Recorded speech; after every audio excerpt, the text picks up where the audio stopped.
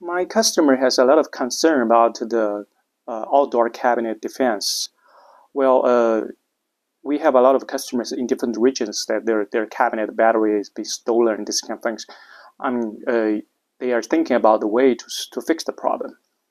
Now, how to set up a defense for the cabinet? Actually, you can spend a lot of money to set up the defense. You spend a lot of money to defend 100%, but that's not the way to do the job.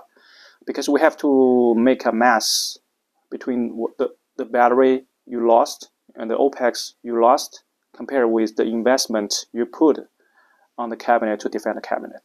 So the typical way we do the job is to first set up a sensor in the cabinet. The sensor will detect the shake and the vibration of the cabinet. In this case, we can detect the thief in the early stage. Second, we have a remote control door, which the door can set up with different kind of magnetic lock, with different kind of powers to make the safe very difficult to open, so that your guard team can arrive on time.